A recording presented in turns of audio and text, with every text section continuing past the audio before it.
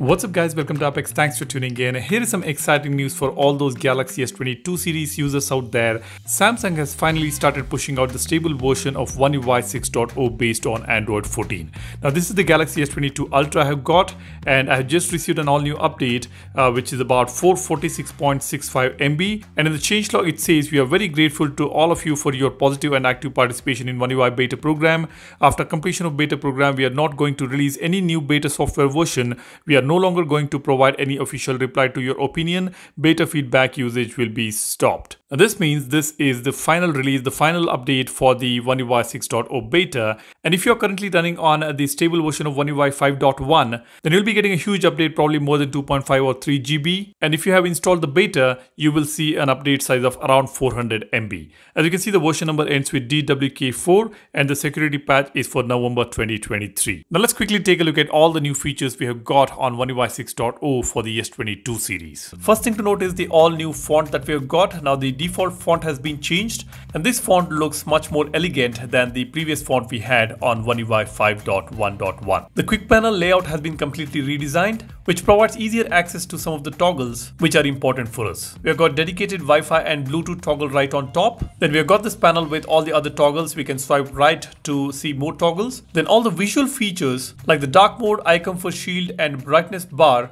have been moved to the bottom. Then we have smart view and device control in big buttons at the extreme bottom of this page. Now it definitely looks more streamlined and much more accessible than before. Now we can instantly access the full quick panel. Usually we swipe down once to see the quick panel and do a second swipe for the notifications to show up. But if you just want to swipe once to see the expanded quick panel, we can set that up now. Just go to the quick panel settings. We have this option here called Quick Settings Instant Access. Just enable this toggle. You will be able to swipe down from the top right to expand the entire panel. Then we have got this improved album art display. While playing music or videos, album art will cover the entire media controller in the notification panel. On the notification panel, each notification will now appear as a separate card, which is a little more streamlined, I would say. You can also notice that the notification icons also look the same as the app icons, which makes it easier to recognize which app you're getting the notification from. Now coming to multitasking feature, we can keep the pop-up windows open now on One UI 6.0. Instead of minimizing pop-up windows when you go to the recent screen, pop-ups will remain open even after you leave the recent screen. That is just perfect. The emojis on the phone have been redesigned. Now wherever you see the emojis, whether it is in a social media application or messages, you will see refreshed emojis there. We have got a brand new weather widget now. This is called Weather Insights widgets, which provides more information about your local weather conditions. Overall, the weather application also has been improved. Now coming to the cameras, now we've got brand new camera widgets which can be customized to directly open a particular video mode or photo mode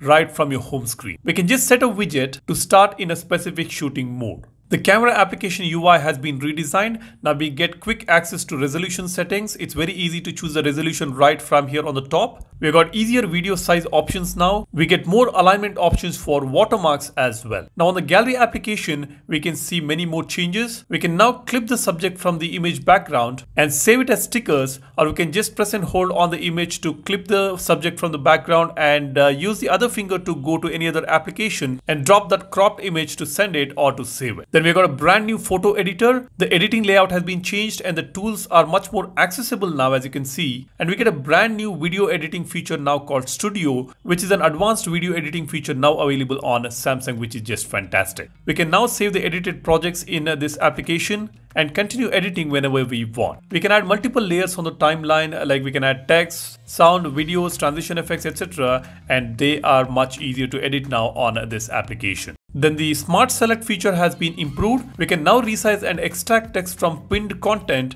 When you pin an image to the screen, you can now resize it or extract text from it. Under modes and routines, we get a new condition. We can now start a routine when an application is playing media, and we get a new action associated with Samsung keyboard settings. I will discuss this in detail in the upcoming video, so stay tuned. The next improvement is in a Smart Suggestions widget. The Smart Suggestions widget has been redesigned and it can accommodate more icons now, and we can customize this widget. We can adjust the transparency. We can also set applications to exclude from suggestion. Now coming to My Files, we have got an integrated trash with gallery. My Files and Gallery Trash features have been combined into one. When you open the trash in My Files, you will be able to see the files, pictures and videos you have deleted all together. In the Files application also, we can copy a particular file from one folder and use the other finger to go back to another folder and drop it there to paste it. These are some fantastic features we have got and I'm sure you're going to love them. Do let me know what do you think about this iteration of One UI. Drop a comment and also let me know whether you received the update or not. Mention the model that you're using and also mention the country you are commenting from. That would benefit the community to know whether that region or that particular country has received the update or not. That's all I want to share with you guys. Thanks for watching. My name is Salian signing off. Cheers. Bye-bye.